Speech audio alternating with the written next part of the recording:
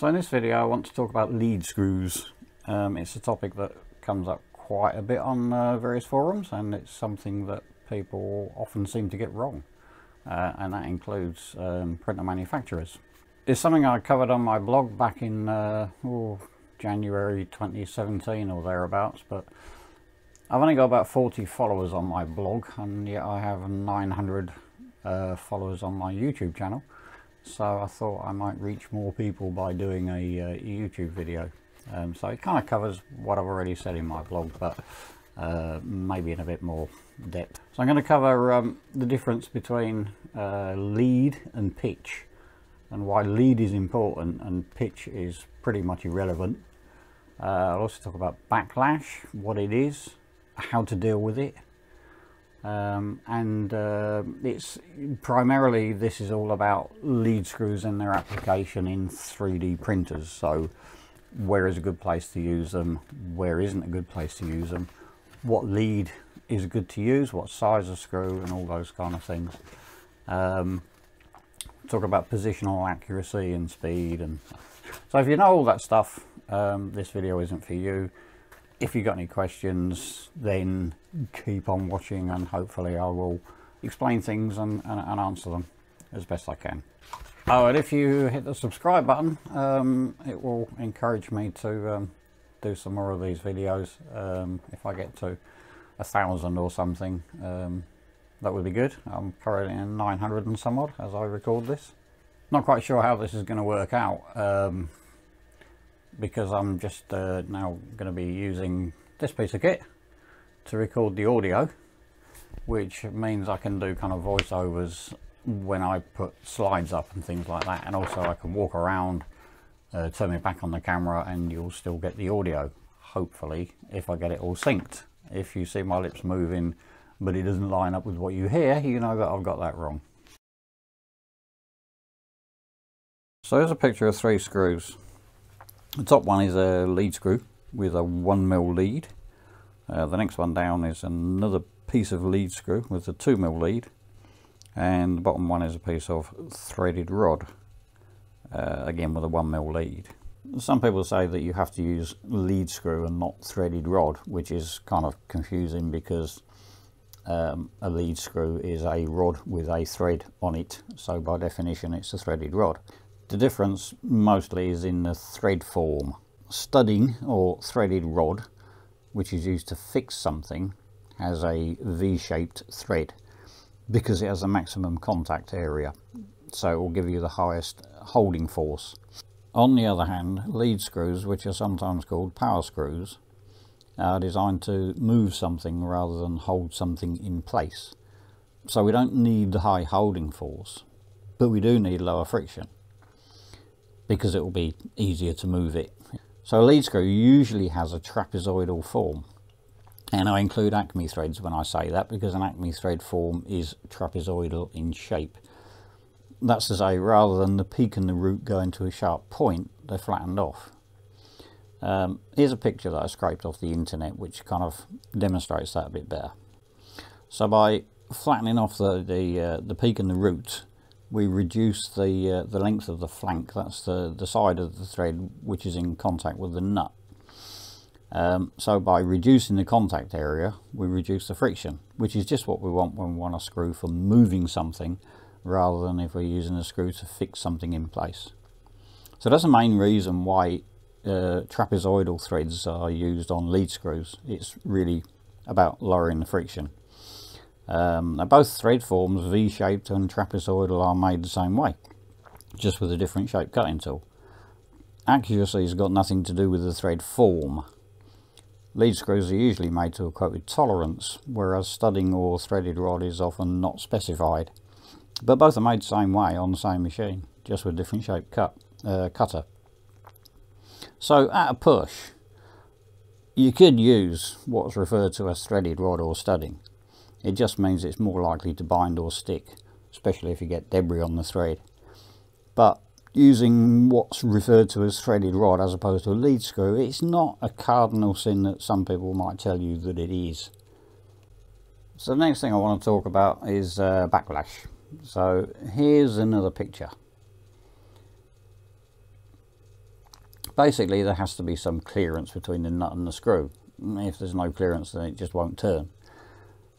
Which means that when the screw turns in one direction, one flank of the thread will push on the nut, but the other flank will be clear of the nut, as you can see in the picture. But if we change direction, the direction of rotation, then the other flank of the thread will be in contact with the nut. But it's got to take up that clearance first, and the amount that the screw rotates between the change of direction is the backlash. A good way to demonstrate this will be on my milling machine. So this is the X carriage, which moves from left to right, and peering up underneath, this is the lead screw,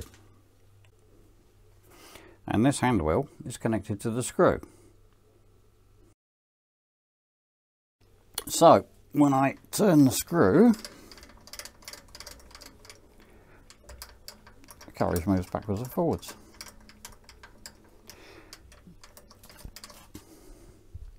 So we can think of that hand wheel as being our stepper motor on a 3D printer.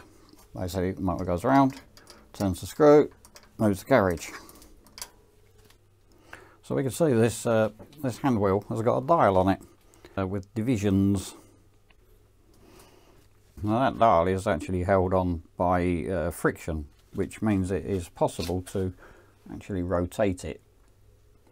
So I can turn it around and line it up with 0 or whatever I want to do. So when I started my apprenticeship, this is how we actually measured distance. Each division is 0.05 millimeters, and one complete revolution 0.5, 1.0, 1.5 is 2 millimeters. So we can say that the lead of the screw is 2 mil. That's not the pitch of the screw, but we'll come to that later. So if I wanted to drill 2 holes in a part, say 4 mil from an edge and then 8 mil from an edge, first thing I'd do is find the edge. Basically, I won't go into how we do that, but you basically turn the carriage that way until you found the edge, and then I would do that holding the wheel still, turn the dial, make it 0. So that's the edge of the part. So then to go 4 mil, I go 1 revolution, which is 2, and another revolution, which is 4. Line it up, and then I can drill the hole.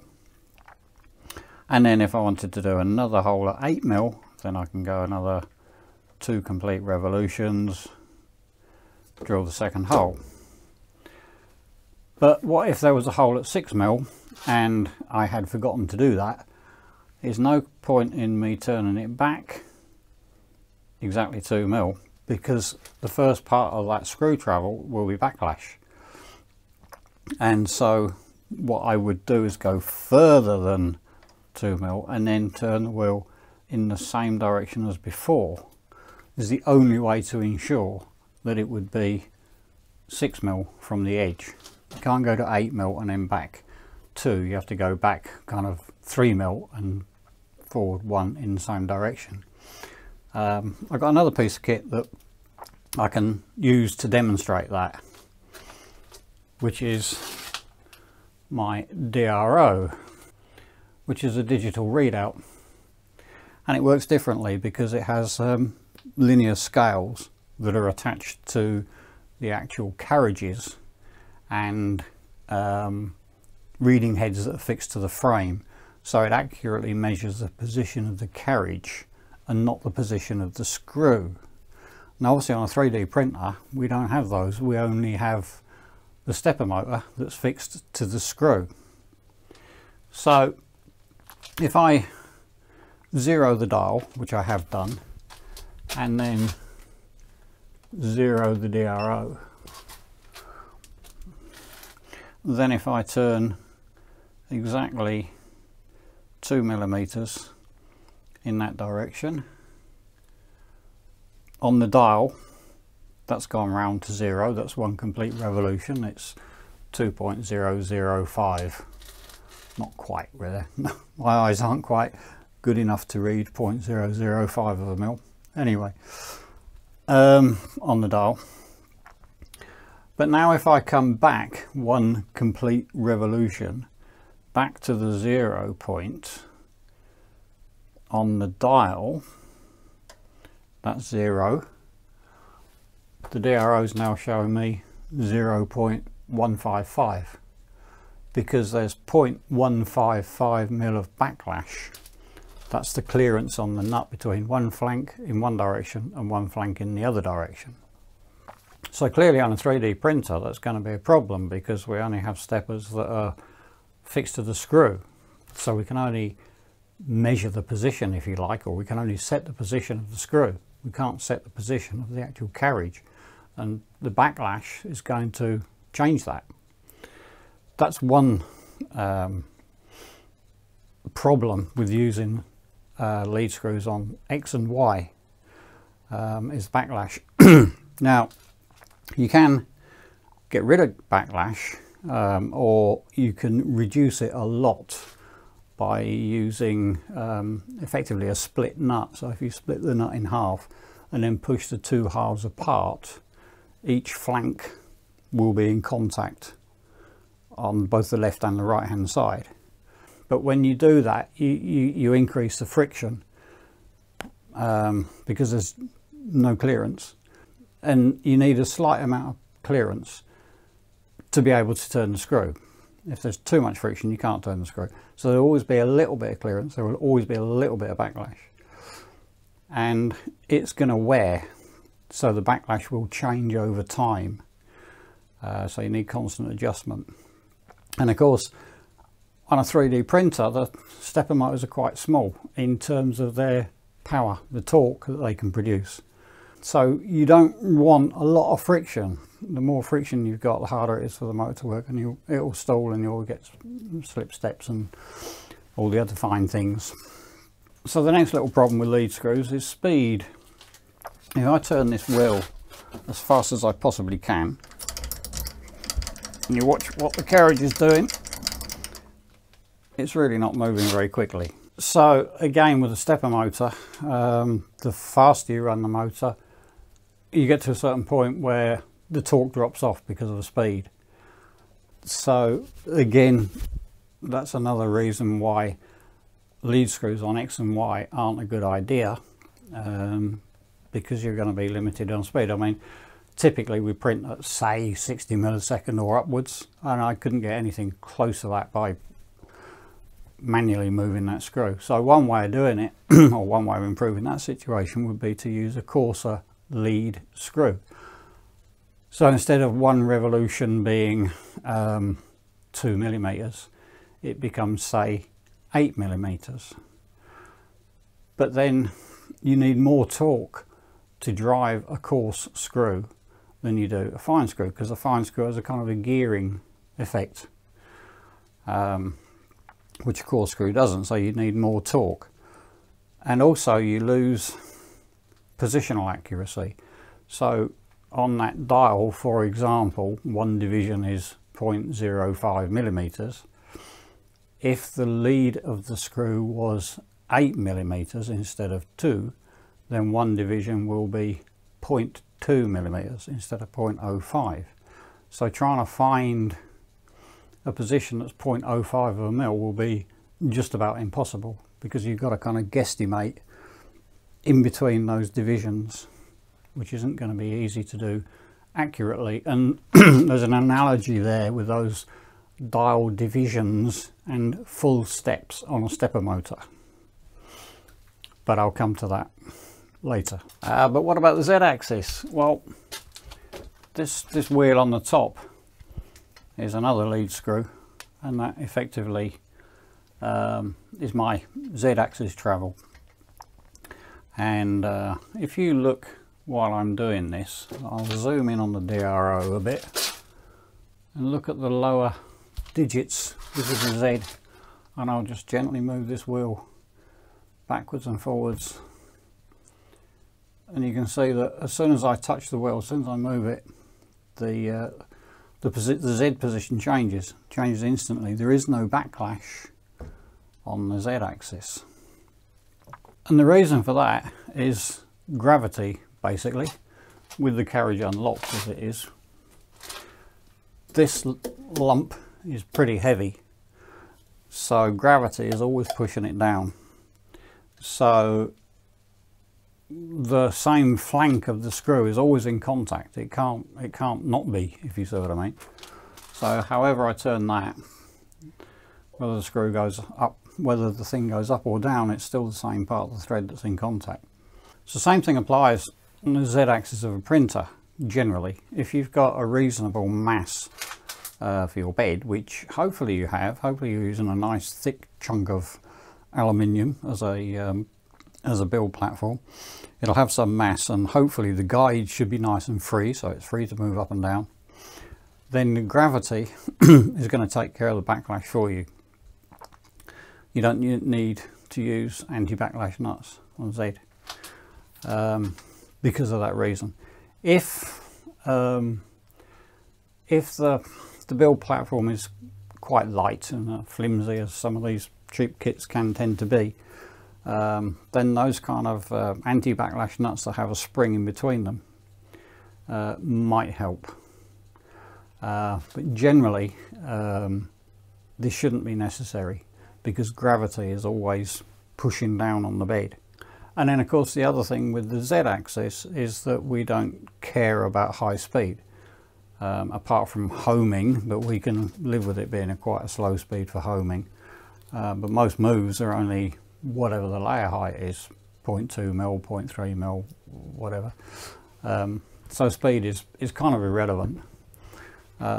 So lead screws are fine for the Z-axis in my opinion, but not a good idea for X and Y because of the backlash and the speed. So now I want to talk about lead versus pitch, because they're not the same thing, and it's one of my real pet hates when people use the wrong term. So the pitch of a screw is the distance between the thread forms, between two peaks or two roots, whatever. The lead of a screw is how far a nut will travel in one revolution. Now, with a stud, bolt, threaded rod, whatever, invariably they are single start screws, and the lead and the pitch happen to be the same thing. But lead screws can be multi-start screws, and in a case like that, then the lead is not the same as the pitch. Basically, the lead is the pitch times the number of starts of the screw. So here are some pictures. I mean, these are something that I've kind of knocked up on OpenSCAD. So this first one represents a 2 mil pitch single start screw. Now this one looks very similar to the last one, but it's actually it's 2 mil pitch, but it's a 4 start screw. So the lead is actually 8 millimeters. But looking at the side, the thread forms look very similar to each other because the pitch, the distance between the peaks, is the same. If we look at the top of a single start screw, it looks kind of like this. And if we look at the top of a 4 start screw, it looks like this. Now, why would you want to use a multi-start screw? Well, the reason again is kind of contact area. If we had an 8 mil lead screw that was single start, it would look like this. So as you can see, there isn't much contact area, so there's not much strength. So it would be easy to strip that thread. If we have 4 threads, each one starting 90 degrees to the prior one, then we end up with 4 individual spirals that have a lead of 8mm, but each one being offset by 90 degrees. It means the pitch, the distance between each spiral, is 2mm. So when you're talking about lead screws, it's important you talk about the lead and not the pitch. Pitch is kind of irrelevant. It's how far a nut will travel in one revolution, and that's what you need when you set your steps per mil. It's the lead, not the pitch. So if we decided to use lead screws for our Z-axis, which is fine, perfectly reasonable thing to do, because we've got gravity taking care of backlash, then the next question is, what size lead screw should one use? And I sometimes see comments on forums, people wondering if 8mm will be enough to hold their bed, or whether they should go to 10mm or whatever. Well, from a it kind of makes me chuckle, really. From a load point of view, this is a piece of 3mm threaded rod, and I did some quick calculations the other day. If you got a bed that weighed say 10 kilograms, which is heavy, it's more than my big bed here, and you had a rod, 3mm rod, that was 1 meter long, and that's all that was holding that 10 kilograms, then that rod would elongate by about 0.07mm. And of course, you never have just one rod, you'd have at least 2, hopefully you got 3. So from a holding point of view, from a strength point of view, you don't need even 3mm. That's enough. But there's but what can happen is, when you home the printer, that needs to spin quite quickly. That's where you get a fastish moving Z. And if the rod's too thin and it's long, instead of just kind of spinning about its axis, it can whip. It can do that. And with a lead screw should only provide the motion. They shouldn't be used as linear guides. They just lift the bed up and down. You have separate guides that constrain it from moving side to side or twisting or anything like that, but the screw should just provide the lift.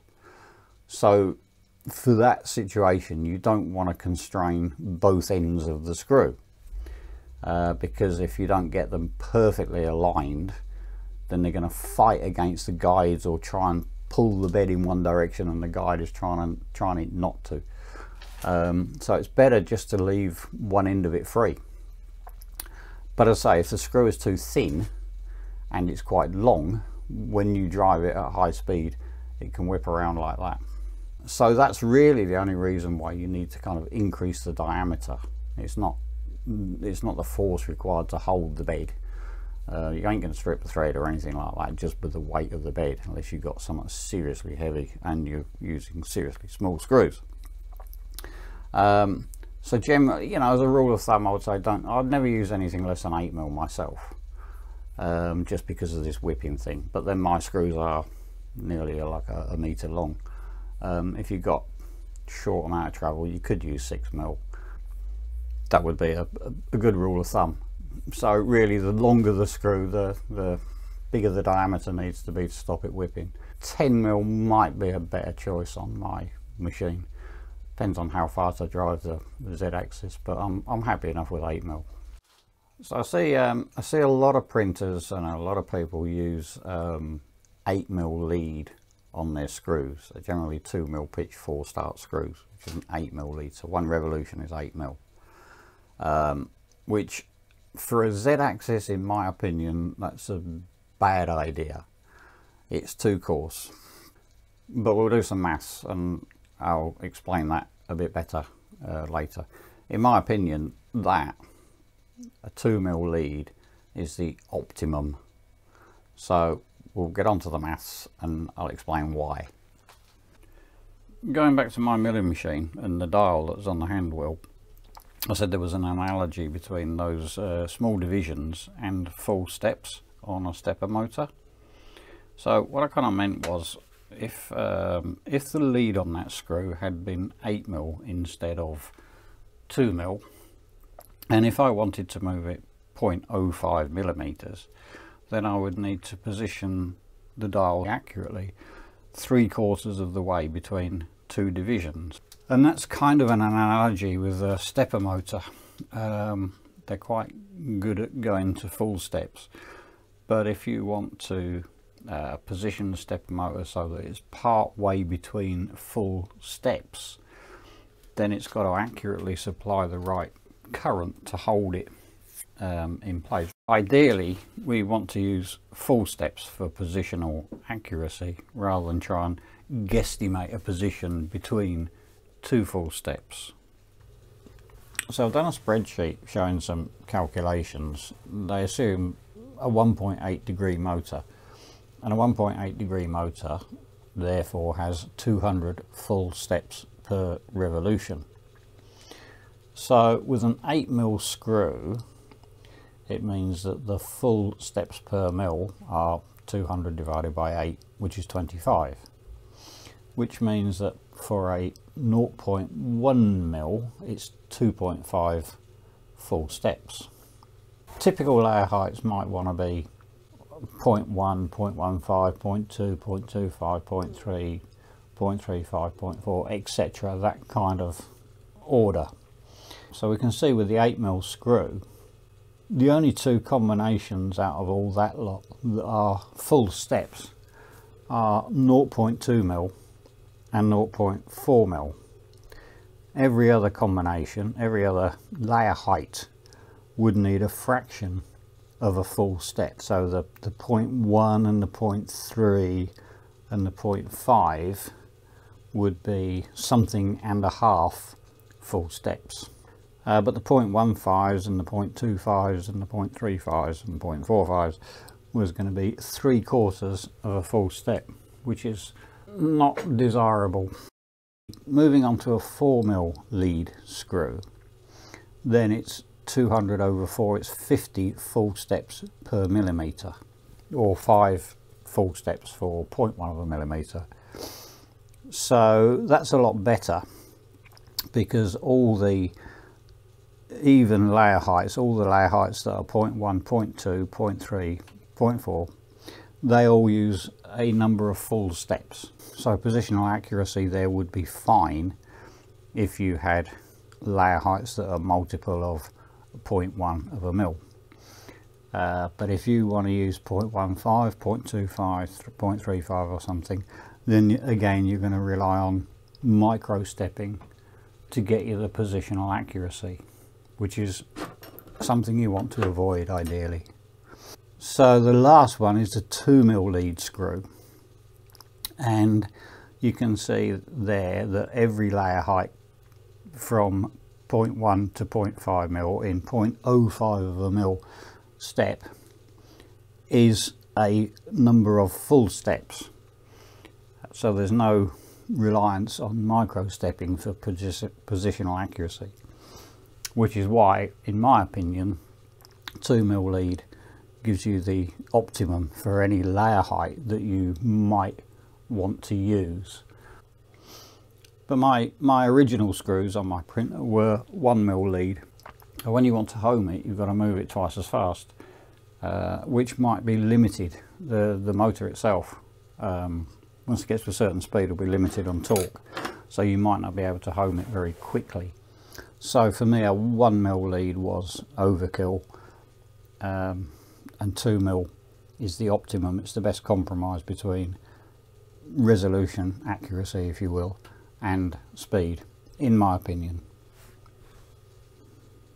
So in summary, lead screws are fine for the Z-axis. In my opinion, the optimum size is at least 8mm diameter. You can go bigger, and the optimum lead is 2mm, because that will give you, you can use whatever layer height you want with that, and you'll always be within a full step. We're not going to be relying on micro stepping for positional accuracy. If you want to use lead screws for X and Y, then you need a coarser lead because you won't get the speed otherwise. You're going to need some pretty hefty motors because of that coarse lead, and also if you're going to take care of backlash, you need to overcome that friction as well. And because you can never completely eliminate backlash, you need to measure the position of the gantry rather than the position of the screw.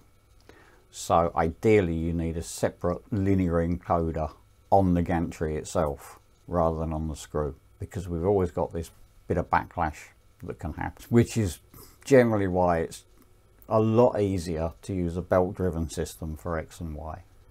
So I guess that about sums it up.